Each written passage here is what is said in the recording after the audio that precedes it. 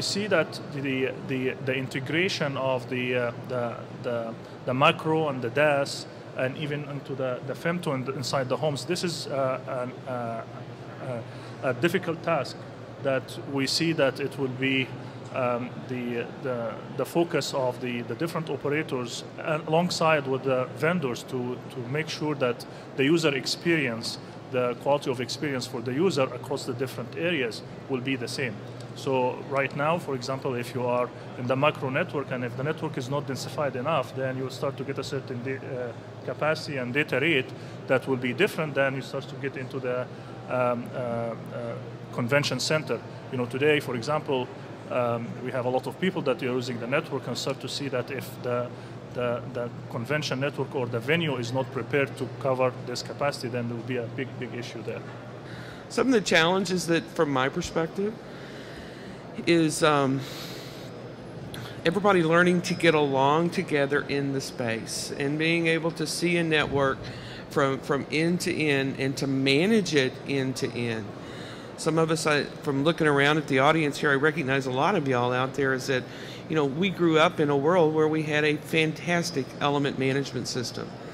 We are still evolving, at least in my opinion, in the DAS space and in, you know, in this converged space, is to get to a point where you can manage that network end to end.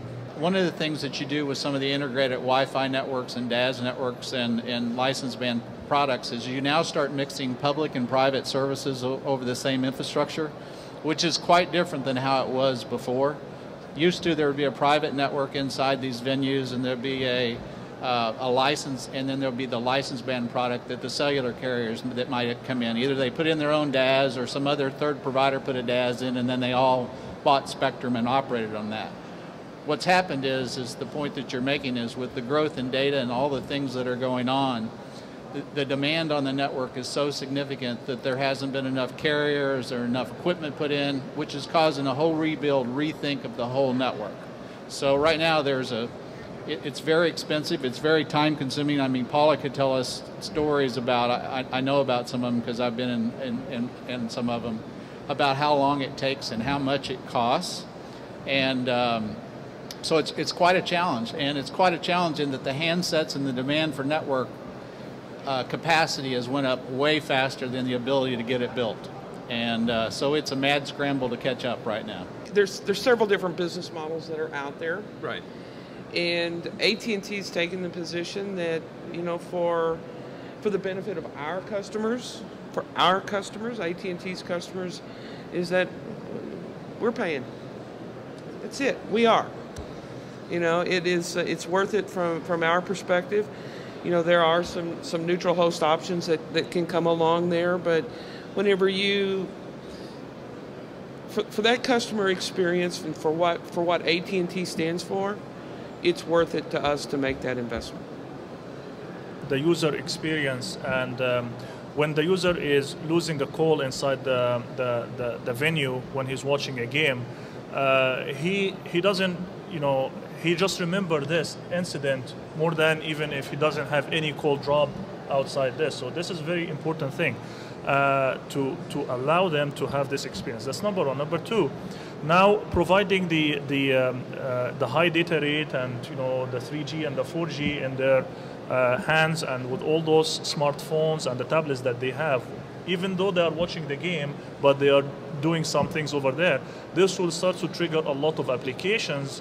And we started to see some of them happening right now, where some of the folks who are on the arena are just doing some kind of upstreaming and catching some of the video clips that are unique from their perspective, and then starts to create some kind of a society of creating, you know, looking into the experience of the game, you know, a little bit differently. With enabling the technology and the data rates and the devices in the hands of the consumer, you start to see that there will be a lot of innovations that is coming later on, even if AT&T or the other operators are paying the bill right now, but they can recoup all of this later on once the user starts to, you know, get attached to the technology and to the devices. You have 3 or 4 major carriers, 3 at least, that, as I think Greg said before, all do things a little differently. And each one of them is going to want to make sure their system works the best it can work. And, you know, they're not going to sacrifice that for the other guy. So the challenges of getting along are not just because they don't play well in the sandbox. It's because there are legitimate issues that have to be settled that it's hard to do. And I think it's going to become even a greater challenge, although the reward is much greater too, when we start introducing public safety and the other real service providers of wireless services out there that would like to share the DAS, would like to share the network themselves also with different frequencies and spectrum. It just gets more challenging. But of course the reward is a multiple more rewarding also. So